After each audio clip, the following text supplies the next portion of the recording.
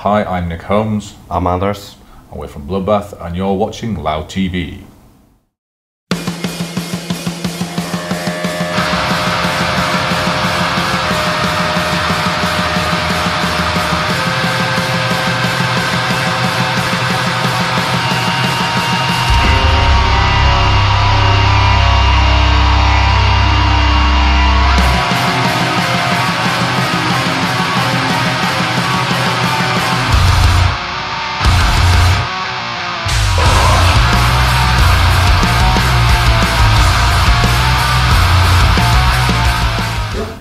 Well, I mean, I don't know. It's fun to do it. I mean, we've done. This is the first tour we've done. We usually do the festivals, but it's like just more of that really. But it's just every day. So, but yeah, it's of course it's fun to do. Yeah, and it's nice to play to lots of people as well. So.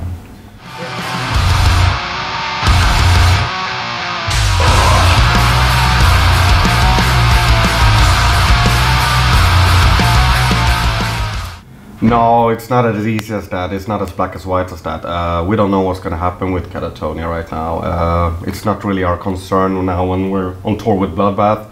We try to do each thing at a time, and we're having really fun doing this. And this was planned a long time ahead, so we're happy to fulfill this little tour. As Nick said, this is the first time we do it. It's an experiment, and it's turning out great. I mean, it's death metal for half an hour each day. It's pretty much what I like. Perfect proportion.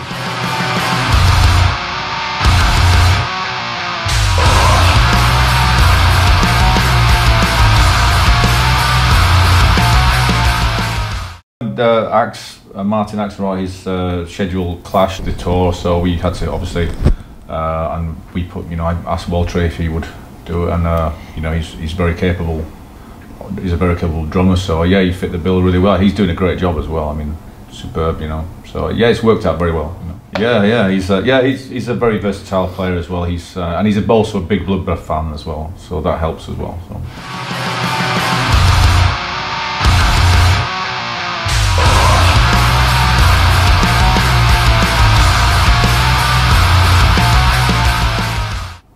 I mean, we like to do things professionally, but it doesn't mean things have to be boring, We like to entertain ourselves, the audience, have fun while doing it.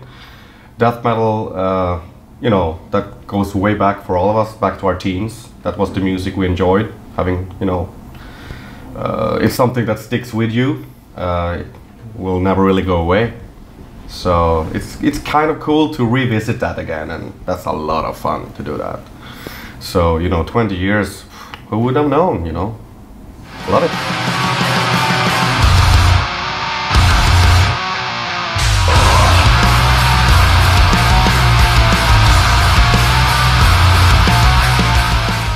We're just obsessed about that sound, really, It's all about the Sunlight Studio, that school, Thomas Skogsberg, the HM2 Boss metal pedal stomp thing. It's just, all that thing is just such a legendary classic sound, Back when we really worshipped death metal, it was either like you had the, kind of two divided scenes, like the American scenes and the European scenes. And I mean, of course you had great bands in Germany, Holland, UK as well, but the Swedish scene was really focused on that sound at the time. And it's just something that's, it's so special. So, we like to represent it these days. It's like when we, as you said, 20 years ago, 1998, when we did start Bloodbath, there was no one doing that anymore, having that sound, really. So we just kept, waving that flag. I mean, I remember when I listened to death metal, the underground bands before they were on vinyl, when Entombed were called Nihilist. The demos were always the best sounding demos with the Swedish bands. They always sounded the best. They had that really kind of, like you say, the pedal did a hell of a lot for it. But I always look forward to the Swedish bands because they just sounded better, They just had that sound,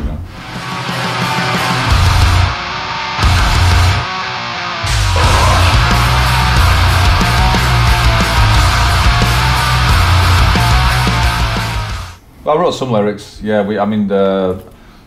Anders Jonas and Jocke, our new guitar player, they write their own songs, and then I will contribute to Anders and Jocke's songs, and yeah, it's pretty much everyone writes their own things. It's but if you're sat in a room jamming, it's not productive.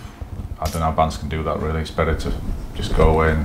But yeah, we you know we just that's pretty much how we wrote it, and it's similar to the last album to a degree. Yeah, I mean, if you start singing about the undead, you can't really talk about the lyrics that much, really. I mean, it's not you're going to go in depth about the undead. Really, it's kind of what you see is what you get, really. You know what I mean? It's like when you do a kind of track by track breakdown. It's like, well, you know, this one's about zombies. What can I say? You know, it's not like zombie drama or zombie action or zombie comedy. It's just all of it in the same thing, you know. Yeah, I mean, I mean, the gore topics, you know, they all tick the boxes for this genre of music, and it fits it perfectly. You know, it's just great. You know, and you can have a lot of fun with it as well. You know, zombie, the undead, they're reacting. See, holy shit, turning it out. There are some undertones of being serious, but I mean, I had a blast writing the lyrics. It's fun as well, you know. It's all death metal. There's no boundaries, there's no rules. You can do whatever you want with it. And basically, for me, it comes just down to entertainment, you know. If you put on a horror flick on the TV or something, you do it for your own entertainment, you know. Same with Bloodbath. It's your own entertainment. So that's how I see it. Of course, I mean, you can do it. I mean, you have the power to do, you know, put a message through it and everything, but I wouldn't really focus on doing that through death metal then, you know, so. Yeah, well, all that's, yeah, I mean, all those, I mean, I'm a massive fan of horror films, so I have a constant running thing in my head where, I mean, when you write a lyric, you can just basically write a mini horror story, you know what I mean, or, yeah, and like Anders said, it's fun, there's nothing serious in my. I have no kind of metaphorical ideas or it's about the state of the country. So I don't care about that. When I write lyrics for Bloodbath, it's fun, and it's being a big fan of horror movies. You know, I like that escapist element to it. Yeah, I mean, Greg and myself. Yeah, that's all we do really. Just watch. I mean, probably hundreds a year. I forget what I've seen. I watch so many movies at home. It's like. Because people say, have you seen this film? And I can't even remember. Even if I enjoyed it, I would forget. Because it's just many films, particularly horror films. I have a very low bar for I could watch a really crappy movie and still enjoy it just because it's a horror film. Exactly. That's the beauty about that genre, the horror genre. You can watch a B-movie and still be like blown away by it, really. Whereas my wife would say, what are you doing watching this?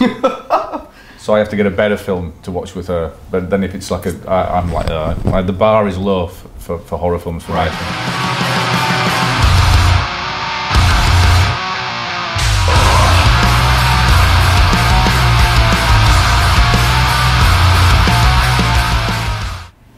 I like the classics, you know.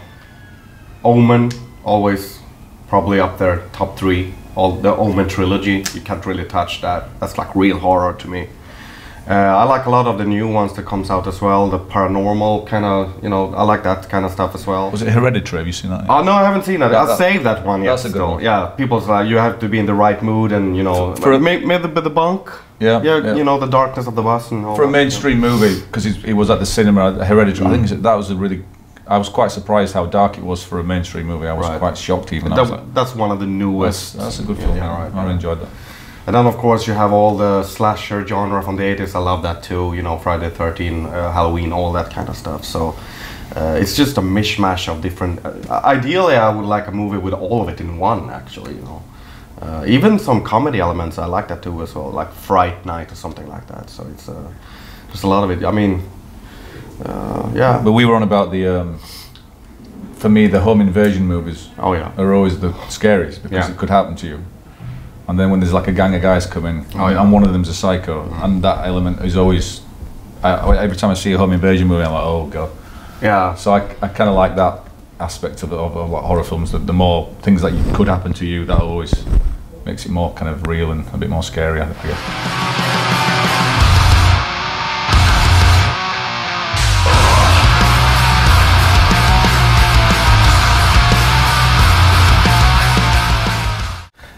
It's a guy called Eliran Kantor, and we more or less gave him the title and just wanted him to come up with a concept for the artwork, like a visual representation. Yeah, and this is the result. I think it's magnificent, you know. It kind of needs to grow on you a little bit maybe, because it's very different artwork for a death metal band. It definitely stands out, but we think, you know, rather standing out than just, you know, another one like a bland standard thing you forget about in the bin immediately. So yeah, it definitely worked out great. I think it's horrifying, the artwork actually. It's really uncomfortable. It's beautiful, yet hideous. There you go, see? So yeah. I don't know if it's beautiful. Well, when I saw it, I was like, oh. Oh yeah, that you see, yeah. Yeah, because it was like, oh no. Oh. No, I did that exact reaction. Right.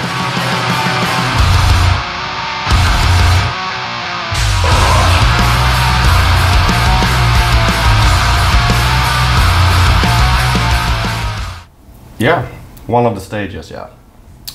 We look forward to that. That's a great festival to play. It's always fun. We love all the festivals in the summer. That's how Bloodbath started out, so that's what we're familiar with. We love to do that. Looking forward to next summer doing all the festivals, and especially Hellfest, Kick-Ass Festival. It's up in the air. We'll see how this tour, you know, what it does to us, I guess. But yeah, there will be more live action for sure, in different shapes and forms for sure, yeah.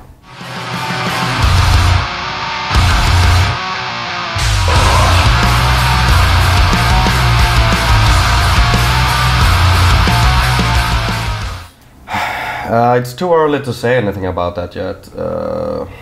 We'll have to see next year what we sort out. There's a lot of things to be solved, and we want to do it from the ground up. Might sound dramatic, but you know, you got to do it right, or otherwise you regret it later. And we've been keeping on for such a long time now that you know, you got to really be concerned about the next step and everything, and make sure you still have the, you know, right vibe in the band and the will to carry on. It's still there. I mean, I always say the same answer as well. If I didn't have Bloodbath, I would probably pick it up.